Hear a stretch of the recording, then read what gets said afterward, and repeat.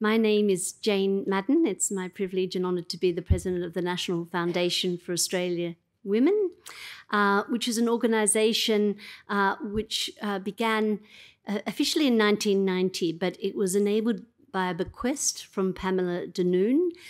Pamela's family, including her husband, Donald, are here with us tonight.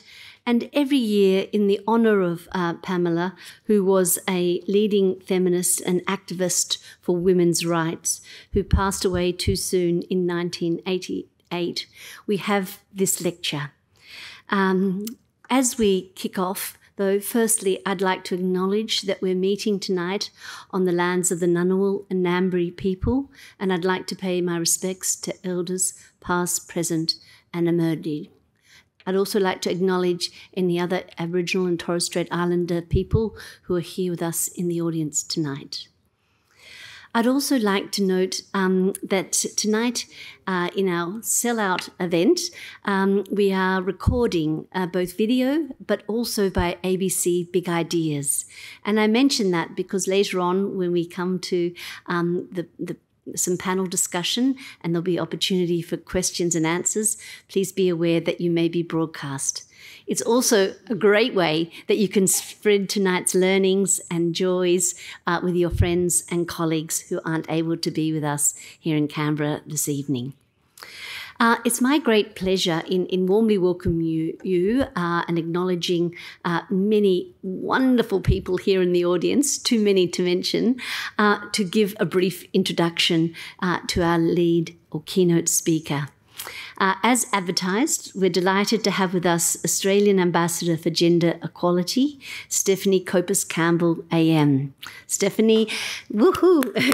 It's great to have you. And Stephanie is just fresh from an incredible international journey that she'll be talking about and give us fresh insight on what's really happening in the Convention on Status of Women in UN New York in the last few days. Stephanie, as many of you know, is the Ambassador for Gender Equality, which is the lead advocate internationally for Australia's work on gender equality and the human rights of women and girls.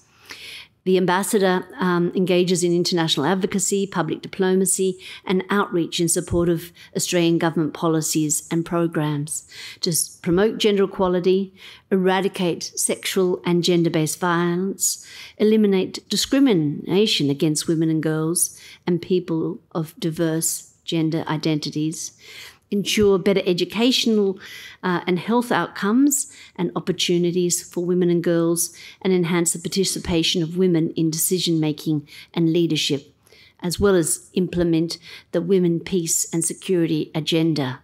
We're so delighted, Stephanie, with all those things to do that you've found time to be with us tonight. And I think Pamela would be delighted to have the knowledge that you are our keynote speaker. We'd also like to thank, and later you'll hear about our keynote listeners. We've got some young people who are going to comment and respond to Stephanie's remarks, and that panel will be led by my colleague and key organiser for today, Sally Moyle, who's the Vice President of NFAW, as well as many other roles. It's a really great pleasure to be here working again with Fiona and the team at ANU. The Gender Institute and NFAW have worked together hand in hand for many years, and it's a wonderful collaboration, this annual Pamela Denoon Lecture. I'd also like to particularly thank Synergy Group, who are our partner and sponsor of tonight. And without further ado, I'd like to just note that Stephanie has brought to the role of gender equality an incredible experience working across public, private, philanthropic and community sectors in Australia and the Indo Pacific.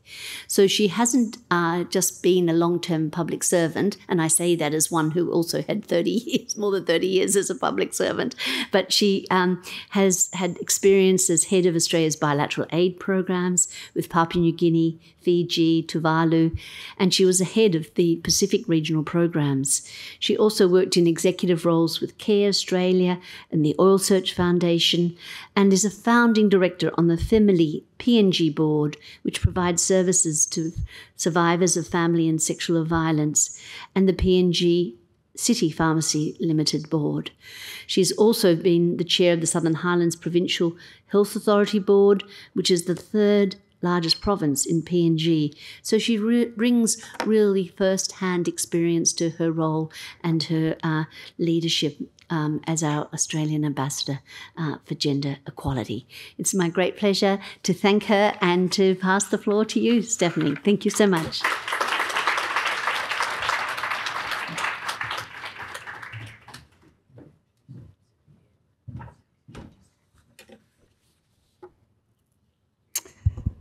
Thank you, Jen, for that introduction, and it's so nice to see you. And one of the great things about my role is meeting so many wonderful people. It's lovely to get to know you this year. Thank you, Sally, for inviting me, and thank you all for attending tonight.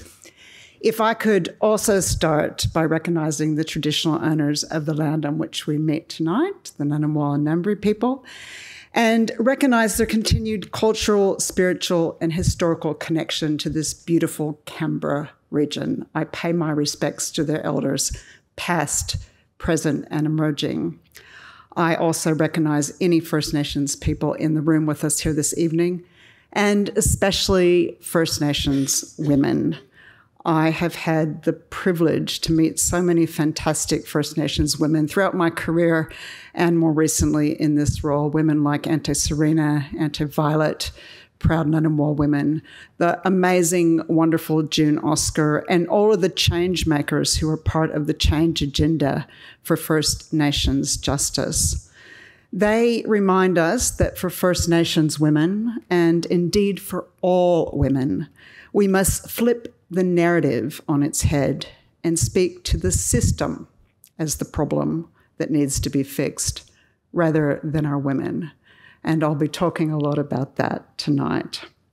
I want to especially also thank them for sharing their ways of working, which I have reflected on and taken with me internationally, as well as tried to practice myself. And those ways are focused on learning, lateral love, I love that, lateral love, respect in relationships, embracing all identities, deep listening, being self-reflective and aware, taking an intergenerational approach, do no harm approach, trauma-informed approaches, sharing and keeping balance, and sense-making, which is engaging with all of our senses while connecting with the world around us.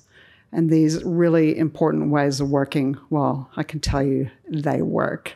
So again, I recognise and thank the First Nations women who have really taught me so many things.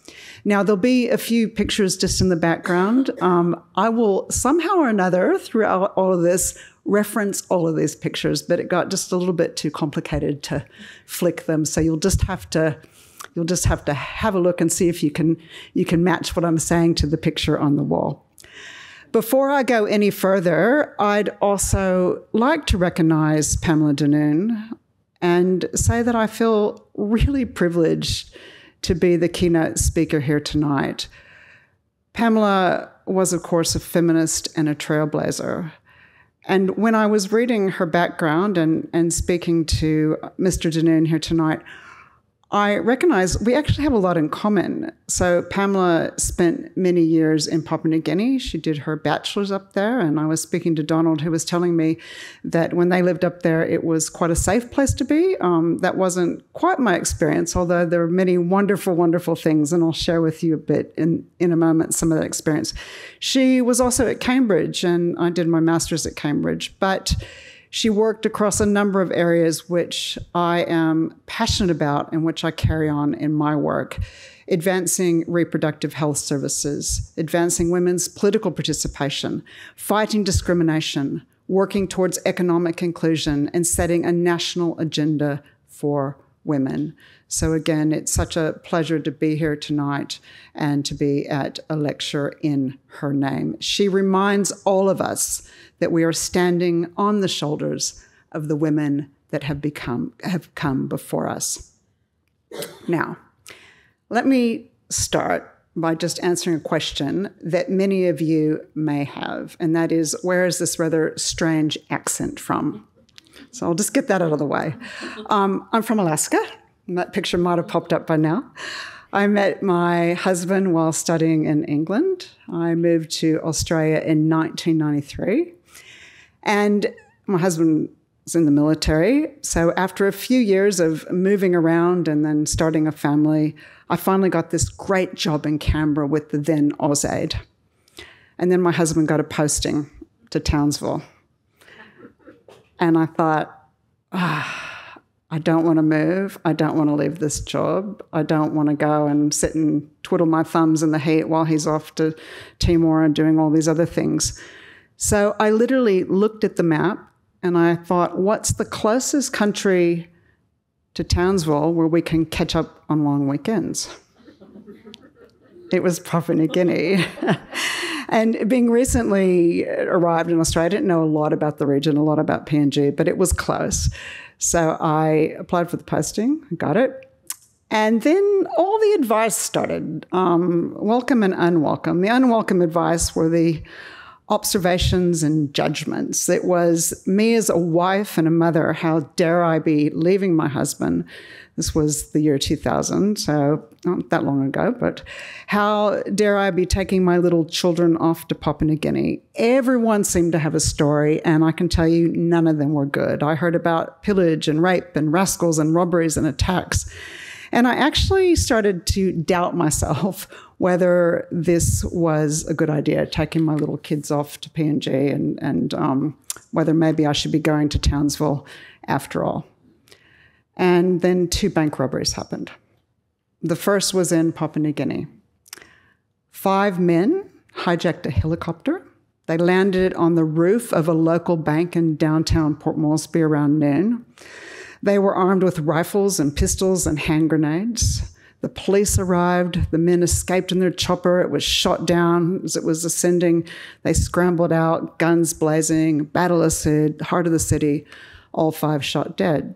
And I thought, oh, maybe it's time to cancel my posting. Then there was a second bank robbery. This one was at ANZ Bank in Monica. I was in the bank. This man walked in with an Akuba hat, a sawed-off shotgun, and he said, everyone get on the, that's some bad language, floor. This is a bank robbery. So I get down, I'm laying on the floor, and it was just surreal. And I'm sitting here literally in my head, wait a minute, I'm in Monica. I'm in a bank robbery. And they tell me PNG is dangerous, but I'm in Monica in a bank robbery. And after that, PNG was fine. I'm going, forget it. This can happen anywhere. And indeed, I had the most fantastic posting up there. I fell in love with Papua New Guinea. I've been faithful ever since. And indeed, I'm still working up there in many different capacities. But I do want to stop and share a little bit more about Papua New Guinea. How many of you, maybe just hands up, have been to PNG? Okay, well, a lot of people have been there, so I won't go into too much detail, but it's where I cut my teeth. It's where I learned a lot of my trade. And, of course, it's also our closest neighbour. 4 kilometres separate Papua New Guinea from Australia, so it's important we know. I was on a plane right after the big earthquake in the highlands. I was going up there to help. And the flight attendant turned to me and she said, what are you doing in PNG? I said, I'm going to help with the earthquake. Now, this earthquake was bigger than the Christchurch earthquake a number of years ago. It killed more people. It did more damage. But the flight hostess turned and said, oh, what? There's an earthquake in Papua New Guinea? So this whole knowledge of PNG, our closest neighbour, leaves a bit to be desired. And if we do in Australia hear about Papua New Guinea, we often hear the bad stories. But here's what we don't hear.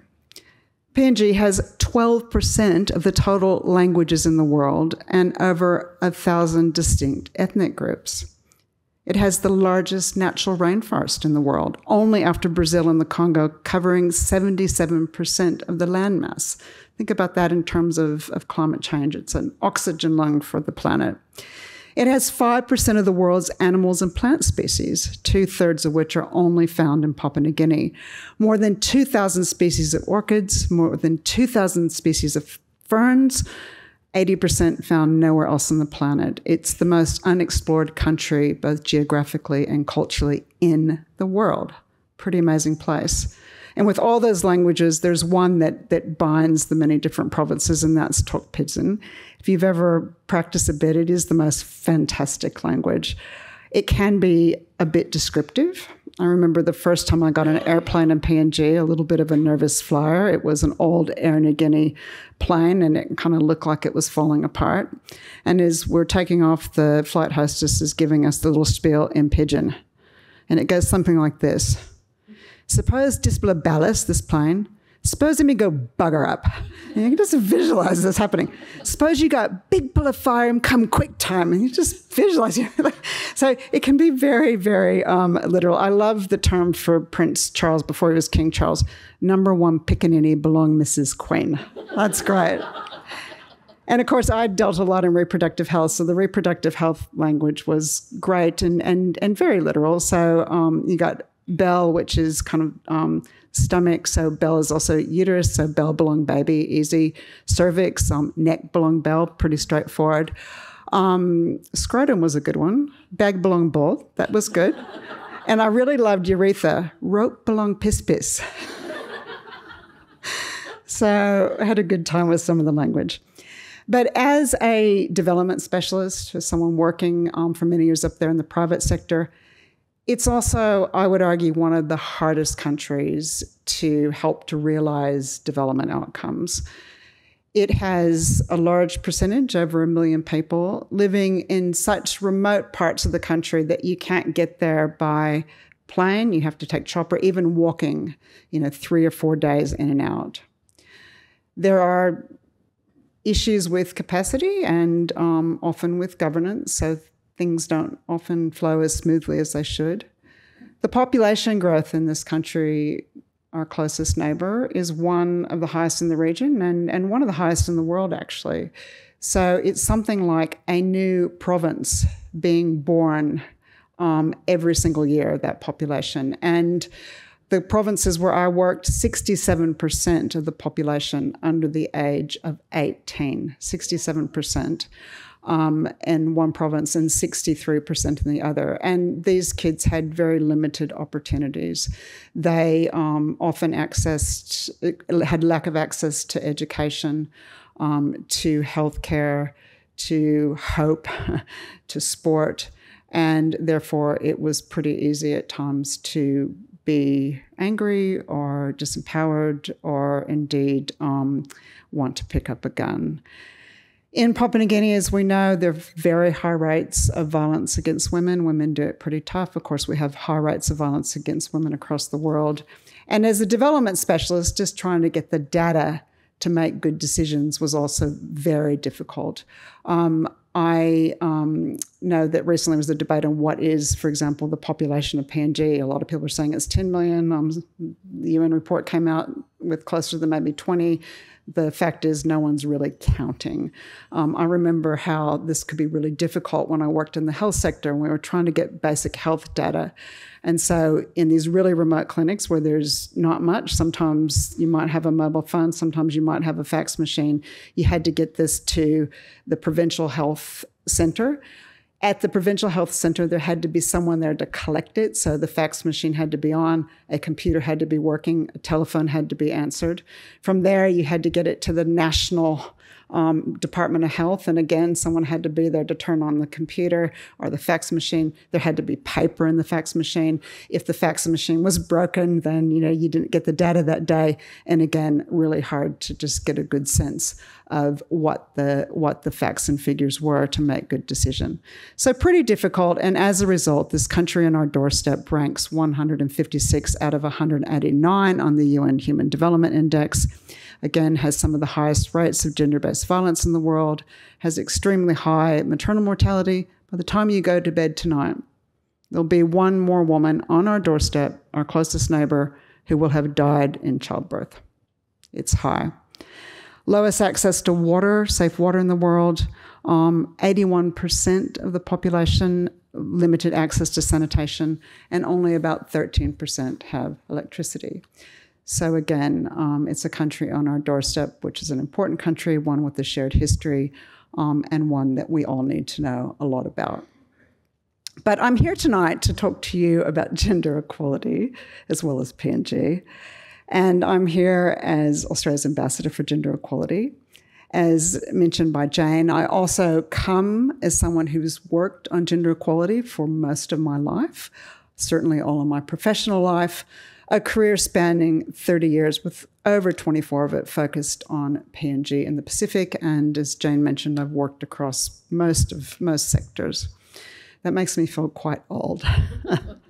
And in fact, last year I didn't need these glasses. There'll be a picture up there of me at CSW where I had the glasses this year. I didn't have them last year. Feeling a little bit old. I was thinking my son, when I started in AusAid, he was in nappies. He's now a colleague at DFAT. That makes me feel old. And I had a female friend the other day. She's a doctor, and I was just complaining about the fact I just don't feel quite as smooth in my speech anymore, articulate. She said, Steph, it's menopause. There's drugs for that. I said, oh, what are they? She said, well, it's testosterone. She said, it'll make you kind of a bit more articulate as you're losing a few of those words. And she said, and the added bonus, you'll have more confidence. I said, oh, okay, so what's the downside? She said, well, you'll probably just grow a lot of hair. I said, oh, okay, well, I've been faking confidence for my entire life, so I wrote a whole book on imposter syndrome, and you might just forgive me tonight if I forget a few words, so I'm going to trade that in. But gender equality for me, it's personal. I grew up in Alaska, as I mentioned, where we have, in the United States, one of the highest male to female ratios. When I was growing up, it was one woman for every 4 men. And as my dear colleague, Julie Imran Grant, East Safety Commissioner, likes to say, that in getting a date, the odds were pretty good, but the goods were pretty odd. A picture up there as well. But growing up in Alaska, I was also exposed to violence. Alaska has the highest prevalence of violence in the rest of the United States, 6 times the rate of child abuse in the rest of the United States, twice the rate of violence against women. 50% of women up there will experience some form of violence in their lifetime. And indeed, throughout my life, I've been no exception. I've experienced violence in terms of just living in a community with violence. When I went to university, one of my first jobs was with a reporter. He was a professor at the university. He was also a reporter. I should have probably been warned because he wrote the political column for Playboy, but he also was writing Jane Fonda's biography, so I thought he was pretty good, and then it turned out he wasn't, and I just one day walked out of his office, gave up a great referee, which I needed, and also a paycheck, which I needed even more, and there was nowhere to turn. And that was it as a young woman, but when I joined the public service here in Canberra, it happened again with my then director, and I was seriously sexually harassed. I remember going home and speaking to my husband about it, and this was about 1997, and he said, Steph, you just got to get yourself moved, because if you go and complain about it, you're going to be the problem. And he was right at the time. And so getting myself moved and then watching this man do it to other women was something that, I had to live with and reflect on for a long time. When I finally was a bit older and stopped thinking, what's wrong with me? What am I doing wrong? And when this happened again in terms of sexual harassment in Papua New Guinea, and I decided to turn this person in, well, nothing happened to him and everything happened to me, because every time I'd go into a room, people were talking to him and kind of looking at me funny, and it was my reputation that was affected. And I can tell you many more stories. But in telling you this, I'm not alone, because I suspect most of you women in this room will have stories to tell as well. Because 1 out of 3 women around the world and in Australia, on average, experience violence. 50% of women in Australia have experienced sexual harassment. I was reading a story, a survey the other day that was done in the United Kingdom that said 62% of women surveyed were scared walking in multi-story car parks. 60% were scared waiting in the train station. 60% were scared walking home from the bus stop. And it noted in another survey that 90% of women surveyed in Mexico, France, and Papua New Guinea had experienced either sexual harassment or sexual assault in public transport. So this is a problem around the world. It's a problem for women. It can be a problem for men, but women are disproportionately affected. And it makes gender equality for me personal. But of course, it's also professional. My role as ambassador covers every aspect of our foreign policy, and I have the privilege of being Australia's lead advocate for gender equality internationally. Let me define for you what I mean and what I believe our government means by gender equality.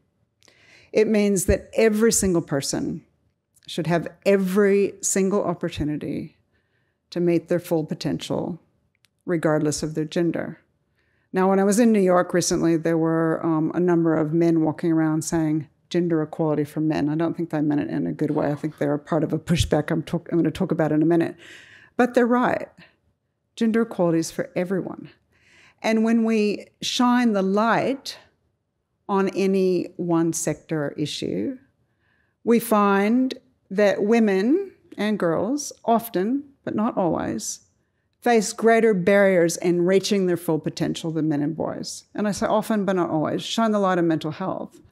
And you find, for example, in many countries, men may experience a greater risk of suicide.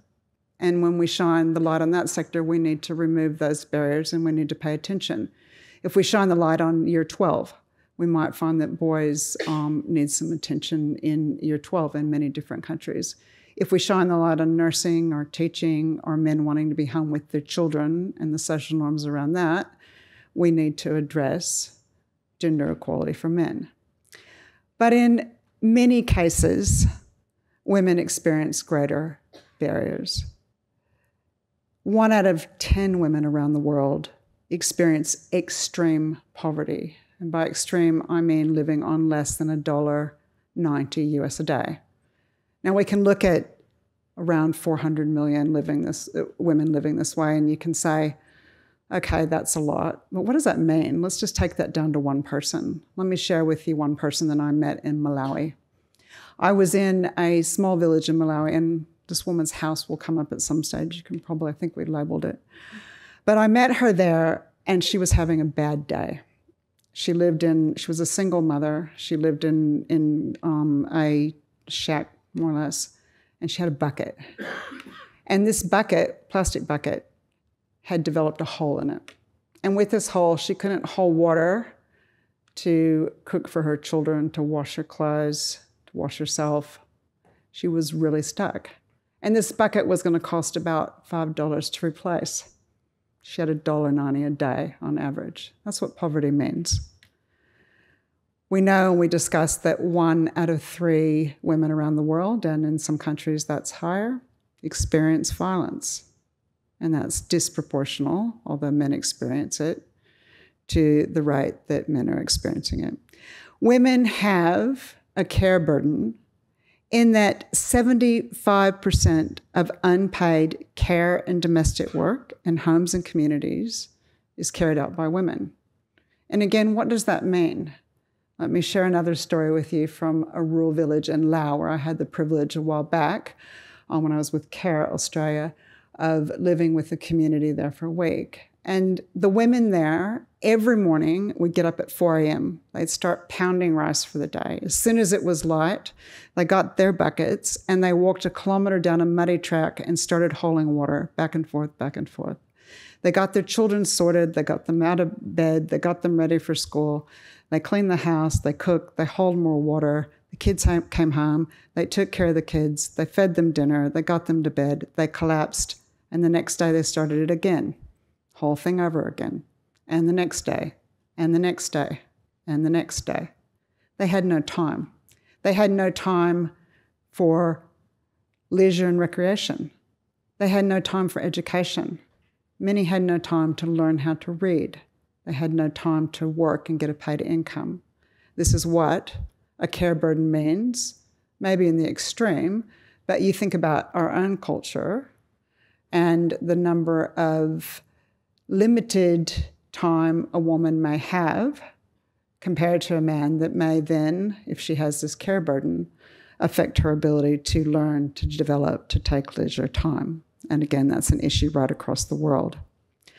1 out of 3 women worldwide lack access to safe toilets. This is a barrier. I just read recently, this equates to 97 billion hours a year where women are searching for a place that is safe for them to relieve themselves, women and girls around the world. 97 billion hours a year collectively. That's huge. Again, what does this mean? I was talking to a woman about this in India. She was working in a local market. She said, I try to hold it all day, and as a result, I just don't drink much water. And as a result, I get quite dehydrated and sick sometimes. And as a result, I occasionally get a bladder infection. But I don't want to risk going to the toilet because it's dangerous. That's what it means. That's what it means to face these barriers. And again, I can go on and on. Let me just tell you one more barrier, and that's climate change. And women disproportionately experience climate change compared to men. I was in Malawi recently, and my colleague Kate, who's here tonight, we went into a community where they had had a succession of mudslides due to climate factors increasingly intensifying. And these mudslides came down and kilometres wiped out everything in their villages, their health centres, their homes, their families. And after that, there was food insecurity, there was housing insecurity, and the men left to go off to find work elsewhere, and the women were left behind. And the traffickers came, and they were hungry. And the traffickers offered to exchange a bit of money for their girls so these women could eat. That's what a disproportional effect of climate change is on women. And even in Australia, I was speaking to women after the bushfires here several years ago, and they were telling me of having to leave work to take care of families. They were telling me of how their children were distressed, how it was affecting their mental health, how they were putting off health checks, etc. So again, another barrier. And I could go on, but I won't, because I want to get to the solutions. That's the bad news. But why this is so important and why I spend my life dedicated to it is women are very much part of the solution. When women can reach their full potential, when we have gender equality and everyone can reach their full potential, everything's better. Families are better. We know that when women have an income, they typically invest a higher proportion of their earnings in their family and communities. And we see when this income is in the hands of women, child nutrition improves, health improves, education improves.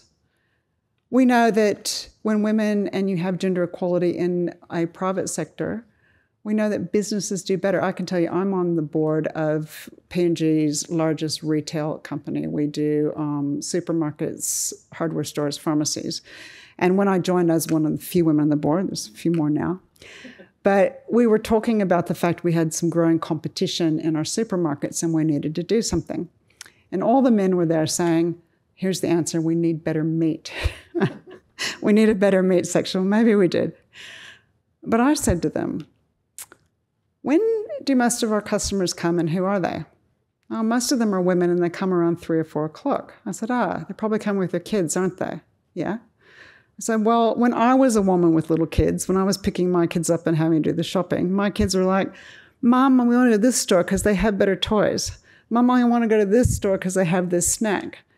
So I said to these men on the board, I reckon instead of meat, if we focus on these women customers and what their kids might want, you might see your customers improve. Bringing my lived experience to the table on that board actually saw our supermarkets do better. So when women are involved in economies, when gender employment gaps are closed, guess what?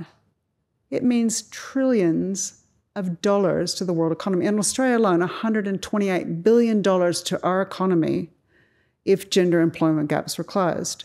If women had the same access to agricultural resources as men did, we would reduce the number of hungry people around the globe by 20%. If women are involved again in decision-making, they bring their lived experience to the table. They bring it to the table in politics. Let's just go back to safety for a minute. I was in Melbourne recently and I wanted to go out for a run. And it was around the casino I was staying. And so I asked a male colleague, hey, can I go out around 6 o'clock in the morning here for a run? Oh, sure, it's fine. I run every day. It's safe. Don't worry. Went out for a run. These guys coming out of the pub, a bit drunk, 3 of them. They hassled me a bit. They chased me a bit. I was scared. I ran back. For him, in his version of safety and what he brings to the table, it was safe. For me, it wasn't. So when I'm thinking about safety, if I'm a politician, if I'm in a business, if I'm in a community, I'm thinking about it differently. I'm representing 50% of the population that has a different experience with safety to the other 50%. It's important. And again, I was thinking the other day, I had my phone and I was trying to manage it with one hand and do something else. And my hand just didn't quite fit around my phone. It was a bigger phone so I could see it. It used to be a smaller phone. And I thought, this phone's designed for a man's hand. It's not designed for my hand. And I was thinking when I was in the resource sector in Papua New Guinea and I would go into our mining sites and the PPE they give me didn't quite fit my face, didn't quite fit my feet. It was designed for a man. It was designed by a man. And when we look at drugs, the ones that we take, they're tested on a male body of 70 kilos, not on a female body. You might have seen in the paper today a woman showing up with symptoms that didn't quite fit the normal symptoms of a male heart attack, and she was told to go away. She was having anxiety. She was having a heart attack because we weren't recognizing her symptoms because we study men's symptoms. And that goes on and on and on and on. And it's why, again, we need women as part of the table. When we're designing a world that's meant for everyone, we need everyone in the room. So again, I could go on and how women are part of the solution. And I can go on and how women and girls are disproportionately affected often. But despite all of this, guess what? Not one country in the world, not one, not Australia, not Iceland, not Switzerland, not Papua New Guinea, not one country in the world is on track to meet the Sustainable Development Goal 5 on gender equality by 2030. Not one, despite all of these issues. And not only that, we've seen setback after COVID. And not only that, we are seeing active pushback against gender equality. So while I was in New York a few weeks ago for CSW, I saw this firsthand. I saw how certain countries at that multilateral level are trying to pull language out of documents that protect our reproductive health rights, for example, or even basic language like gender equality. I've seen how certain non-state actors, and many of these actors are coming out of places like Western Europe, Russia, and the United States, how they are attempting to undermine gender equality not only in their own countries, but right around the world. And they're doing that with billions of dollars. They're doing that in a very organized fashion. And they're funding things like think tanks, bot factories, training programs for gynecologists in universities all over the world, advertisements, media, lobbying. One of these groups I stumbled on when I was in the United States, which is backed by billions of dollars. They've just written and published, it's on the web, you can pull it off, it's by the Heritage Foundation, a mandate on leadership for the next conservative presidency in the United States. And this mandate promises to restore the family as the centerpiece of American life, where family is defined as dad takes charge, mom takes care. And they have promise number one is to make all the institutions of American civil society targets for work culture, including deleting all references to diversity and inclusion, gender equality, gender equity, reproductive rights, and any other term that might suggest wokeism. They want to do this in domestic and international legislation, agreements, contracts, grants, etc. They're backed by billions of dollars. And you can pull this off the, I mean, if you want to sleep at night, don't read it. But if you want to kind of know what's going on in this space, read it. We're seeing a growing number of young men who are being pulled into toxic masculinity by the likes of people like Andrew Tate, who had over 12 billion hits on his social media site, his Facebook, last year. And these, again, young men are feeling disaffected, pushed out, and drawn into these groups, and that's part of the pushback. And the last part of the pushback that deeply worries me, and it deeply worries me because as I travel all around the world, I see it everywhere I go. And that is the fact that women and girls in public spaces are disproportionately being affected by online abuse, by tech-facilitated violence. I can tell you it happened to me when I started in this role. I, on day 2, did a little video. I went into the video place at DFAT to record it, and I was helpfully told with all these bright lights, try not to blink too much. I didn't blink at all. That was okay. I said to Kate, I said, I didn't blink at all. She said, oh, don't worry, no one will notice stuff. Thanks, Kate. She was maybe trying to make me feel better. I think you probably just thought what I had to say was good. This went out onto social media within about, I don't know, a few hours. It had a few thousand hits. By 6 hours, it had 6 million hits. I got retweeted by Donald Trump Jr. I ended up on the Tucker Carlson show, not in a good way. And this became an issue for me because they were saying I look like the devil, I look like a meth head, I wanted to kill all men. And this became an issue for me for my safety because I was working in Papua New Guinea where people are genuinely worried. I was up there during COVID, for example, where people were genuinely believing in, there's still sorcery-related violence. There's worries about, devils being injected and all sorts of things. So it became a safety issue for me, amongst other things. But women all over the world are experiencing this to the point it's affecting their mental health. It's affecting their physical health. It's affecting their safety at home. It's they're going home and their husbands are embarrassed because what was said to them online, they're being beaten up. They're having nude photos circulated. It's affecting their kids at school. It's pushing them out of public spaces. And this is a real worry because, as I said before, when you don't have women at the table, you only have men who are making decisions for all of us as a population. It ain't good. So we really need to pay attention to this and think about how we get on top of it and to stop it worldwide. So we've seen this pushback. But there's lots of solutions to this. I don't want to go on about all the bad news. I'm going to get to the good news as well. And the solutions are many. And part of it is, frankly, it's all of us working together. It's all of us being aware. And I'm encouraged because I can tell you there's more people out there that are on our side and that want to see gender equality because it's the right thing to do and the smart thing to do. But on the smart thing to do, what we need to do is continue just to get the evidence. The evidence as I set it out. And as I go around the world, when I talk to people about gender equality, I really think hard about how I present this. I do go in and say it's the right thing to do because, of course, it is. Women and girls' rights are fundamental human rights. But as I mentioned to you before, it's incredibly the smart thing to do. And I try to think through how is gender equality and anyone I'm speaking to going to make your life better? Because it will. And I'm going to bring that evidence to the table. And I'm going to get you on side to fight for this as a country, as a community, as an individual. And again, we need to bring this to the table.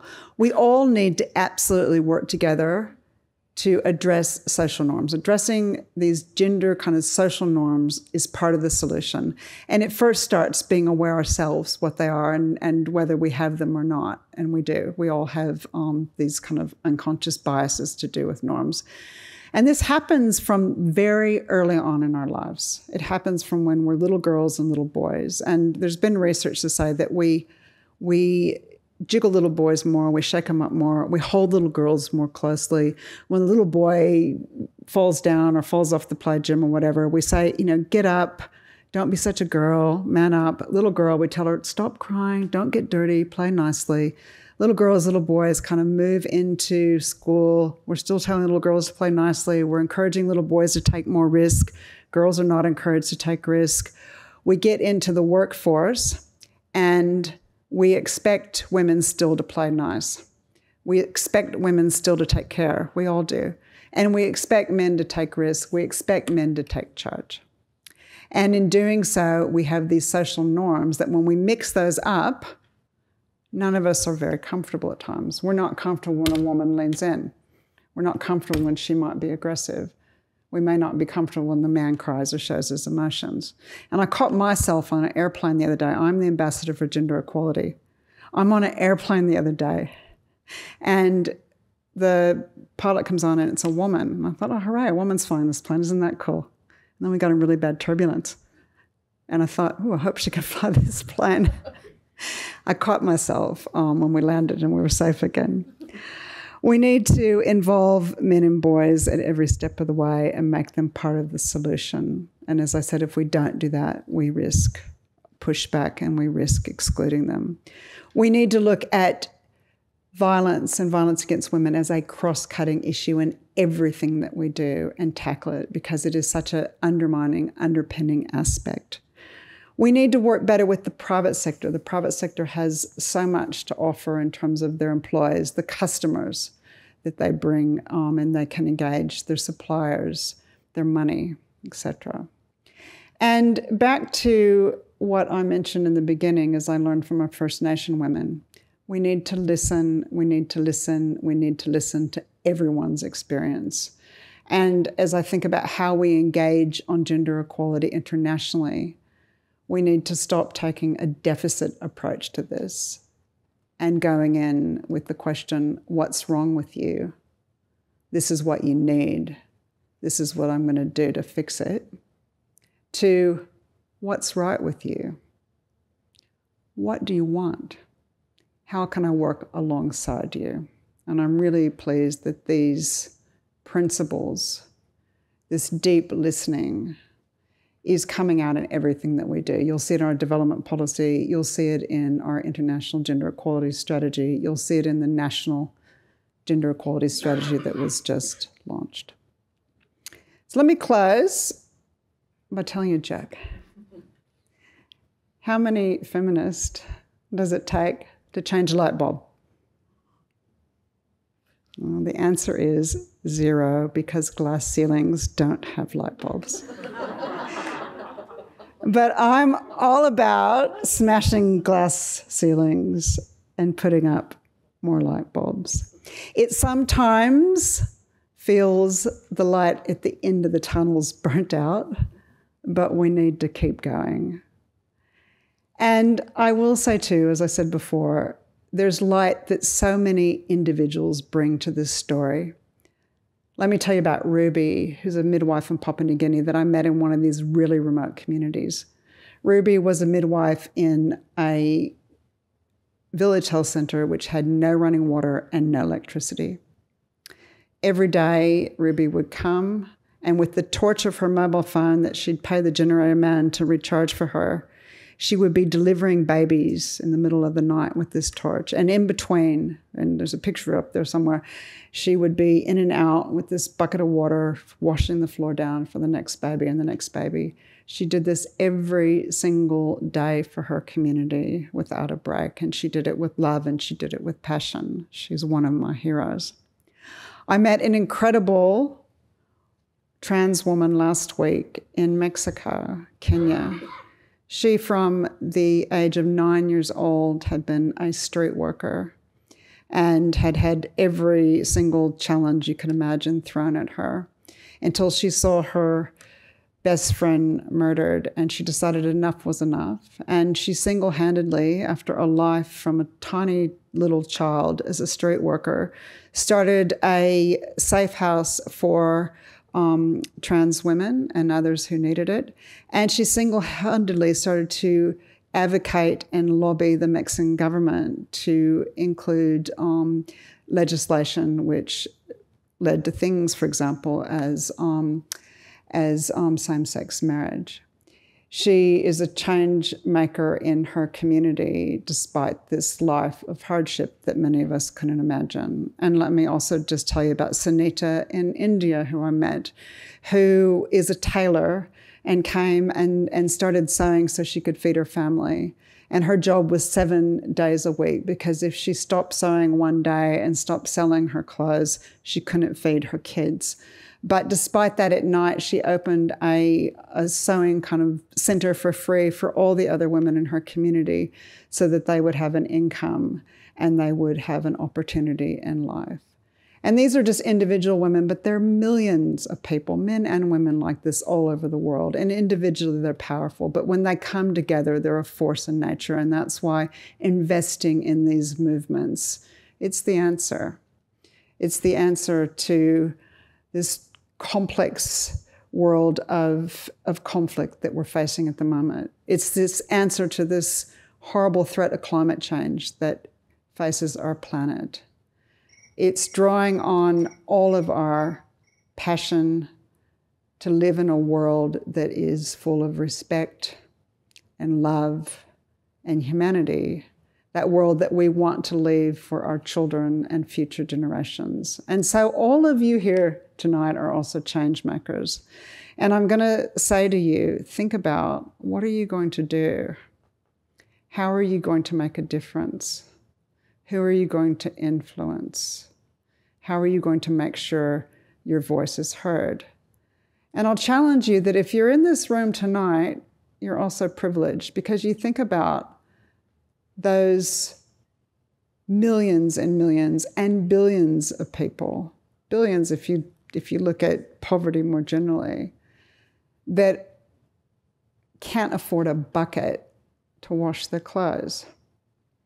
So we are privileged. We've won lives. If you're in this room with your belly fed and an education and a home to go home to and running water and electricity and a hospital, you've won life's lottery. Think of the odds.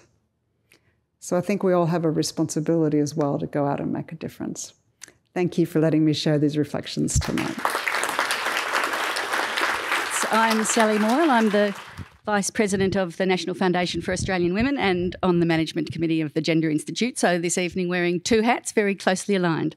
And it's my pleasure to run a short panel session with what we're calling keynote listeners and now keynote speakers. We've got two fabulous young women here to join us, both change makers also, and I know very committed feminists. And it's fabulous to have them here to share their thoughts and reflections on Steph's comments. So I'll first of all introduce Tasha Ritchie. Tasha is the CEO of Accountable Futures Collective. She's a systems change initiative redefining and driving accountability to young people. She's had, as a young person, had so much experience. I won't go through all of it, but she's been an associate at YLab, a consultant with Spring Point, and a Victorian childcare agency at VACA. She holds qualifications in law, human rights, international relations and business administration. And you describe yourself as a member of multiple communities, a writer, plant lover and adventurer. I'd also like to introduce Brianna Delahunty, who I know well, who works with us at the National Foundation on our Social Policy Committee. She's an Equality Rights Alliance Young Women's Advisory Group member, and she now is a policy person at Chief Executive Women. She has been a member of the YWAG since 2020 and with us on the Social Policy Committee at the National Foundation since 2023. She has a background in policy and research, and particularly experience in refugee and women's rights advocacy. really looking forward to hearing from you. I might ask you, Tasha, first to start with your thoughts and comments and any questions to Steph. Sure. Oh, it's very loud. Thank you so much for having me. I'd also like to acknowledge the Ngunnawal and Ngambri people on whose beautiful land we are all gathered here today. My name's Tasha. My pronouns are she, her, and I, along with Bree, I'm on the Young Women's Advisory Group with the Equality Rights Alliance. I'm really grateful to have been asked here today, I guess, as a young keynote listener, and wanted to say massive thanks, Stephanie, for like an incredible reflection on your journey, but also the journey of millions of women and girls around the world. I mean, I'm really struck by your reflections on the momentous scale of the global challenge that we continue and collectively continue to face. And I was particularly struck, I think, by your reflections on where and how and why women are scared. You know, you spoke about women are scared at the bus stop, scared on public transport, scared walking home, scared without safe toilets, around the world and also here in Australia. And I think in my experience as a younger woman, women and gender diverse folks are also scared on the internet and in their homes and in some supposedly feminist spaces. So I've got two questions for you if I can. The first is that I guess the rapid cultural almost reversion, as you mentioned, around this rise against wokeism, and also the rapid tech change, which is often designed by men, means that the experiences of young women around the world are increasingly different from their mothers and also from our feminist leaders. You know, how can we in our organisations, institutions, projects, in our own lives, how can we honour, as you said, the contributions, the legacy of the women who've come before us, but also be accountable to the experiences of young women as those experiences are currently their own? I mean, it's a great question. You're just reminding me of my own mother. I don't want to bring her to the table. She was a feminist in the 70s and really fought hard, and she's quite depressed now. And I was talking to her the other day. I said, what's going on with you? And she said, I fought all my life for women's rights. I'm coming to the end of my life, and my granddaughters have less rights than I do. That just stopped me in my tracks. My granddaughters have less rights than I do. And I think, again, young women today face a lot of the challenges that we faced, and then so many more. And you're right, things like online violence and the climate insecurity and new aspects of safety. I think, first of all, we need to ensure that we are giving space and time, and it's back to that just deep listening and deep understanding, that we're understanding everyone's journey. I often note that one of the things we don't do very well in my work is look at these issues from a life stage perspective. We tend to think of women as women, right? We don't tend to think of women as girls, women as teenagers, women in their reproductive years, women as they come through menopause, women post-menopause. And as a result, we're not identifying specific risk and specific opportunities and experiences at each of those stages. Never mind just looking at women without looking at women in all their diversity. I was at a table a while back, and I was me and another woman who happened to be in a wheelchair, and a bunch of men. And one of the men it was when I was working in the resource sector, he said, "Gents," and he looked at us, he said, "Oh, and ladies," he said, "just stop. We need to wait a minute before we lift our skirts." And I said, I just looked at her, she looked at me. And afterwards, I called him out, but afterwards we were talking, and I said, "That was really uncomfortable." And she said, "Yeah, it was." And I said, "I'm just sometimes sick of being the only woman or one of few in the room." She said, "Me too." She said, "Steph, I experience everything that you experience at this table being a woman. But you know what? I have to think about, how am I going to get to this room in the first place? I'm in this wheelchair. How am I going to get to the bathroom? how am I going to be perceived? Are they going to think just because my legs don't work, my brain doesn't work? And I thought, well, you're right. I'm just looking at things through my perspective as a woman and assuming that's also your story. So it's remembering that we have to honor everyone's experience wherever they are, but also understanding and respecting that there's some pretty unique experiences that young women have today as well. Thank you. Can I ask another one? Amazing. So I had the privilege last week of being on Lachi Lachi and Barkindji country down near Mildura, exploring transformational change and sort of what it takes to get there. And, I loved the way that you opened tonight's address, speaking around a lateral care approach, healing, listening deeply, wisdom that First Nations people on this land and lands around, Australia, has been here for generations and generations. And one of the ideas that really stood out to me last week was around the fact that nothing can grow in parched soil, which is an idea that came from First Nations people at this gathering last week that has really stuck with me. They talked about this idea that for visionary ideas to be able to grow from seeds, first the soil must be nourished with water and nutrients. And the things that we as young women have benefited, like we continue to benefit from, challenges notwithstanding, were once seeds that I guess many in this room nourished and looked after. And women before them were, looking after the soil and getting it ready for those seeds to take hold. So I guess I feel that, in the active pushback on gender equality, like our soil is sort of becoming worse. My question is, like, alongside the seeds that we are growing now and the things that we are doing right now, what are the visionary goals that you're striving for? And how might we all be nourishing the soil?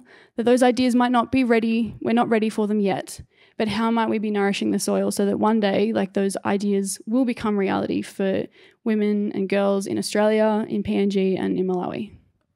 Just go back to the social norms that I talked about. I think we need to just start to challenge ourselves at every single stage, again, starting from when we're babies to how children are experiencing what it is to be their gender, to what they're seeing in their textbooks, to what they're experiencing at school, to how we take that through our lives, and to really shake that up and challenge that. And those gender norms, they are right across the world.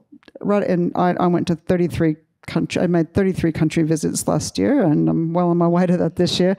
And I can tell you that is a common experience in every single country of how we're raising boys, how we're raising girls, what we as society might expect of men, what we expect of women, and those kind of really gender norms that undermine every single aspect of gender equality, and which the anti-rights movement is really, tapping into as well. So I think we collectively need to just shake that up. Another thing was really interesting to me that as part of those norms, and I was reflecting on this, I was in Chile and Mexico last week, and in both countries, women were commenting to me on this confidence issue, and that women really lacked confidence. And we were talking about it. And again, we were realizing that in all of our countries, again, we are socialized to lack confidence. There's nothing about how we're born or what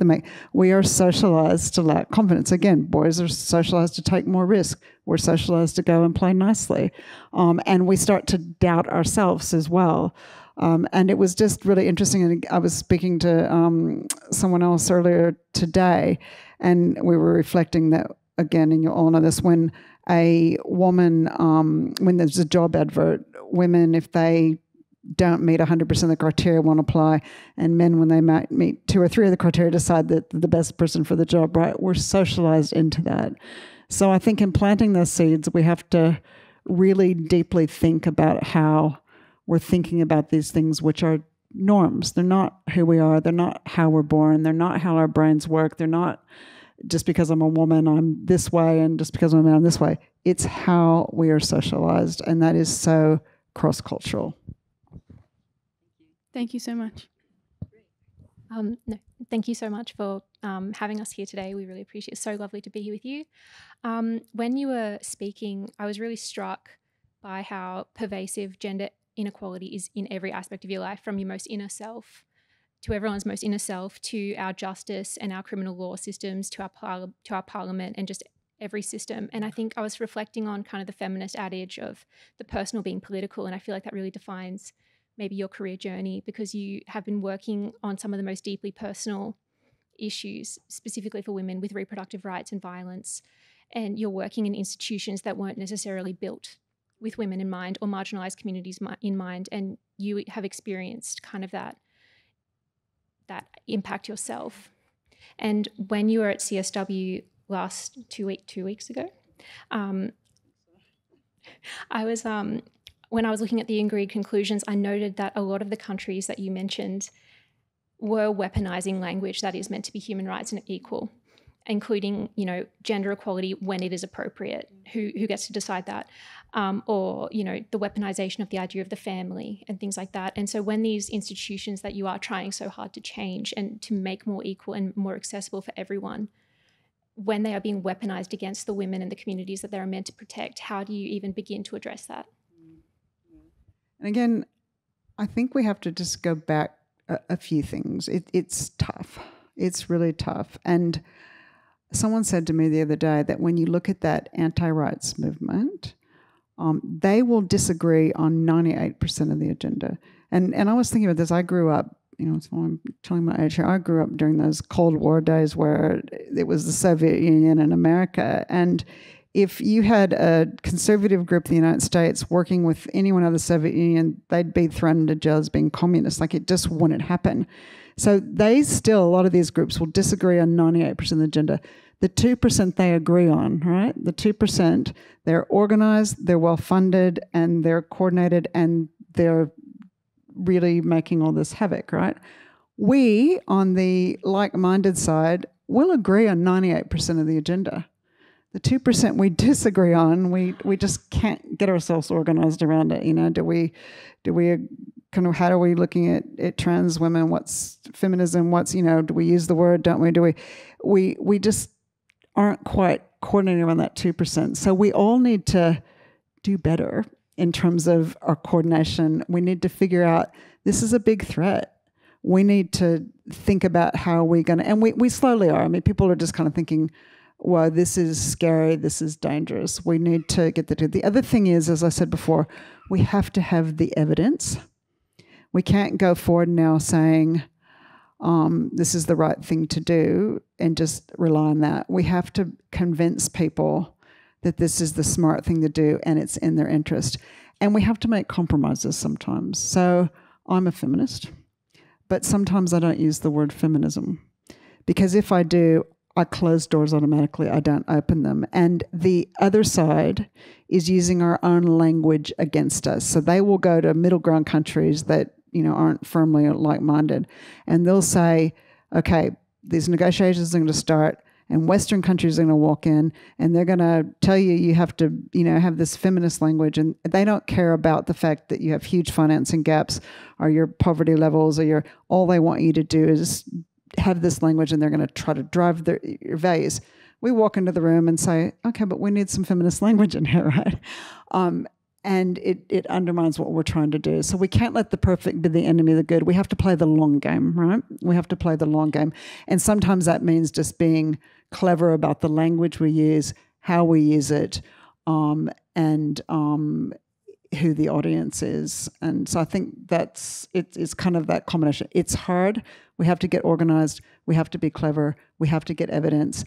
And then sometimes it's who's also offering that evidence. So it might be, I was just in South America, because sometimes it's much better if Chile or Mexico's in the room making these arguments as opposed to the United States or Australia or others who might already be branded with this, disinformation that we are driving a Western agenda, which is not right, but it's unfortunately used against us.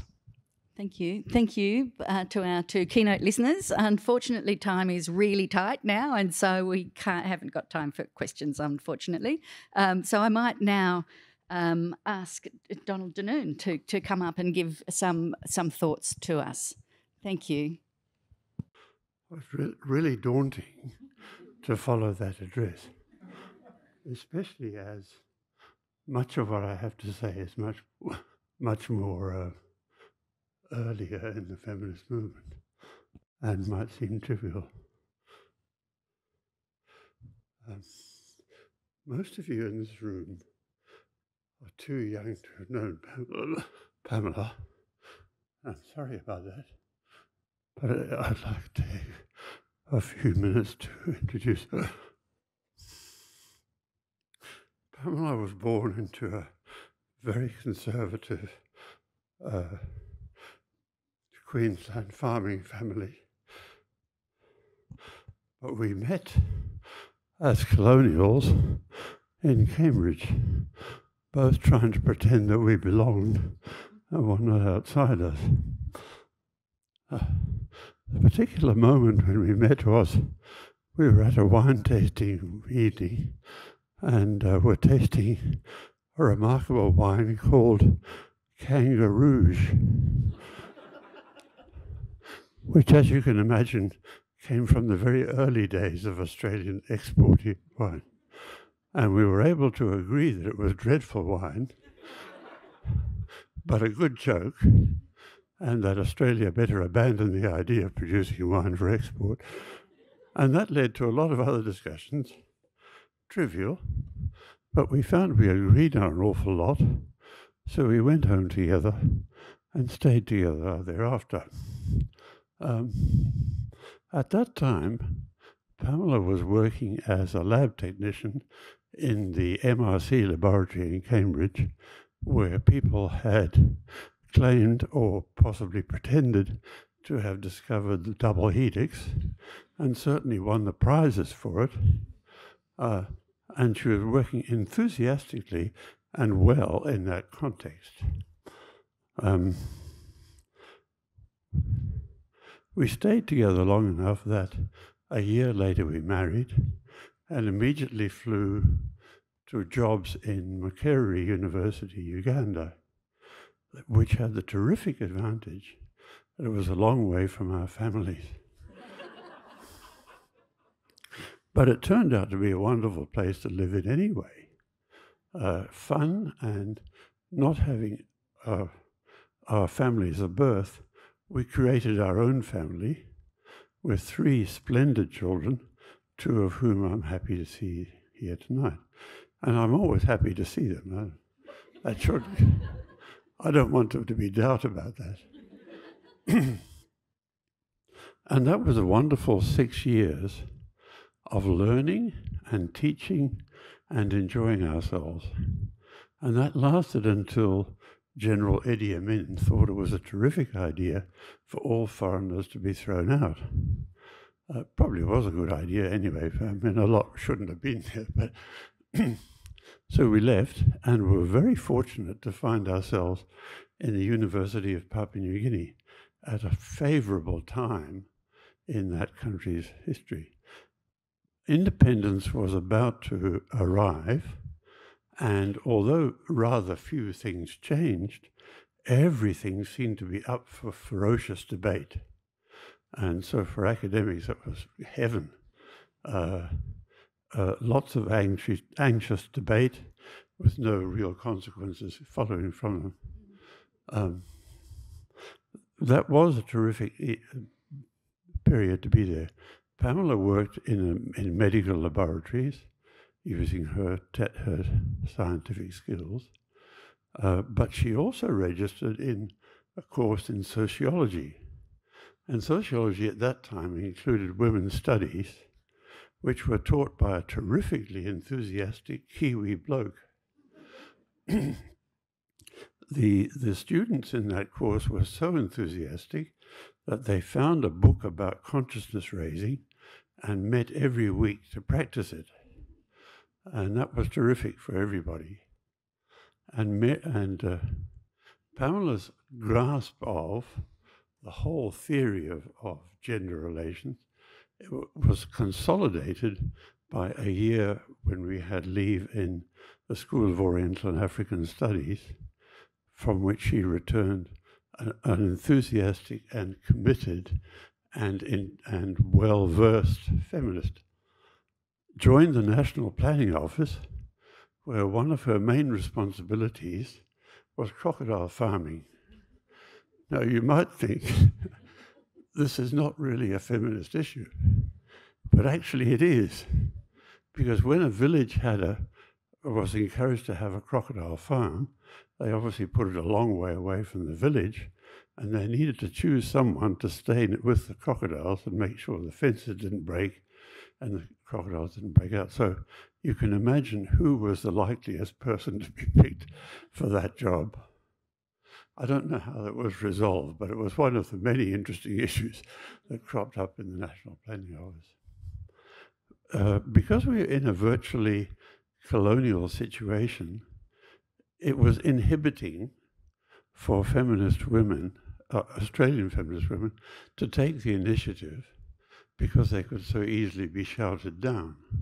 So it was not until we moved to Australia that Pamela was able to express and enjoy and practice the feminism that she'd been nurturing for the past few years. In Canberra, she joined the abortion counselling clinic service and joined WELL, which at that time, the 1980s, was developing ambitious and successful campaigns to consolidate women's rights across Australia. She had a great time doing that and was enjoying that hugely and investing all her energy and intelligence in it. I confess that puzzled me. I mean, feminism didn't, but to spend your life on feminist issues seemed a bit odd, because as academics all knew in the 1980s, the big issues were colonialism, post-colonialism, imperialism, race, and so on. And although clearly there were feminist issues and gender issues to be addressed, it didn't seem to me they were quite as important as Pamela agreed they were. She didn't argue, actually. I don't remember her ever arguing about this. She simply did her work and kept bringing home mountains of evidence that supported her view that gender was a central issue in everybody's life. Not only that, but that it could be addressed successfully. So before very long, the whole family had been converted to this view without actually knowing that we had an argument about it. You'll be glad to know that in this slide I can't read my notes, so this will be a shorter address than you were perhaps fearing. Where were we? At that point, leukemia intervened, and that made a difference, made a hell of a difference, actually.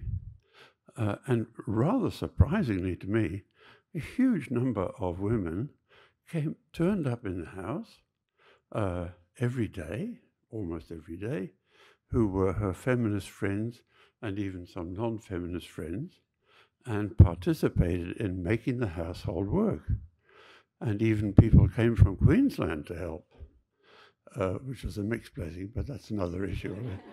And Mary Mortimer and some other people came from Sydney by bus to make sure that as I was cooking for people, I didn't poison them.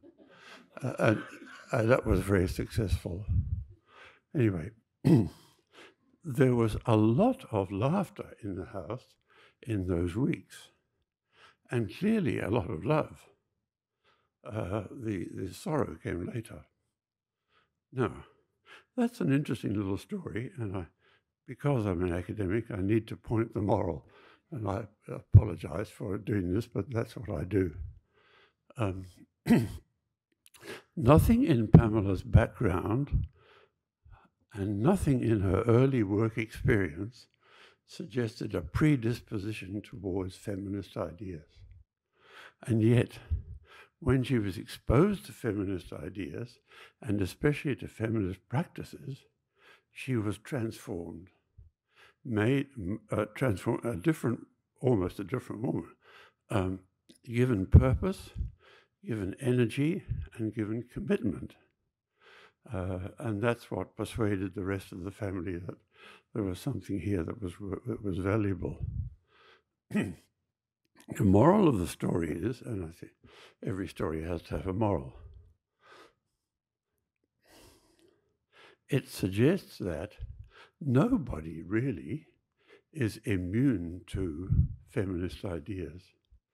If you persevere enough and give people opportunity, there is no way of protecting yourself against feminist interpretations.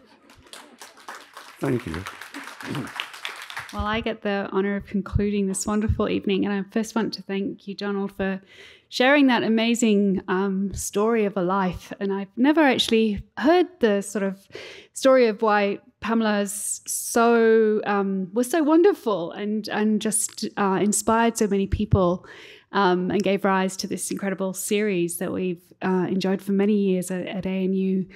And I just want to thank you for sharing those memories. That was incredible. Let me just say a couple of words about the Gender Institute before I conclude with a vote of thanks. Gender Institute was set up 13 years ago now to link our gender and sexuality researchers across the ANU campus.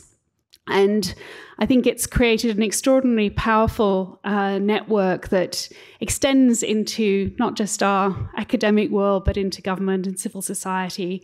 And those links are just so important for who we are. We also have a very strong commitment to gender equality, whether that's in our own backyard at ANU or nationally in Australia, internationally. A lot of our work leads into those directions. And as we've heard this evening, there remains very much to do. A great deal has changed in the last 13 years, and yet we always risk that chance of going backwards has been so vividly described. And it's just so important to keep our spirits up and keep our sense of moving forward. And I think that's just been beautifully reflected in this evening's discussions. Let me thank the family of Pamela Denoon for this incredible event, which brings us together every year. And it really is such a highlight of all of the incredible smorgasbord of events we now have for International Women's Day. This is always a very special evening. So we thank you for that sponsorship. Let me thank our speaker, Ambassador Stephanie Copus Campbell, and what an extraordinary advocate you are. I've heard you speak before, but I've never heard you tell so many wonderful stories. And again, this sense of embedding our principles in our stories of lives, and your life intersecting in incredible ways with the women and girls you've had a chance to talk with around the world. And I don't envy you all the travel. I think that must be a lot, but I do think you're doing an incredible work in this space. So thank you so much for sharing your wisdom on that. To these wonderful respondents that we had speak, you both spoke so well, and it is a huge reminder that we need not just to speak about women, but we need to speak about young women and girls, and we need to have a range of voices at the table. And thank you for sharing your thoughts this evening. I want to thank the National Foundation for Australian Women for collaborating with us once again. Thank you, Jane, for your words as welcome as president. Thank you, Sally, who's now there, just for wearing lots of hats and being amazing. Thank you so much. And then, of course, the people in the background who've made this evening flow so smoothly. Laura Jane Robinson, our administrator at the Gender Institute, Kate Groves, Executive Officer to the Ambassador, the team from ABC who are recording this evening for Big Ideas, and the team from ANU here in Canberra who helped move all the chairs at the last minute because I didn't like the setup. So, and finally, of course, thank you to all of you who've come out this evening. It's wonderful to see you all here, and I hope to see you all again next year. Big thanks to everybody.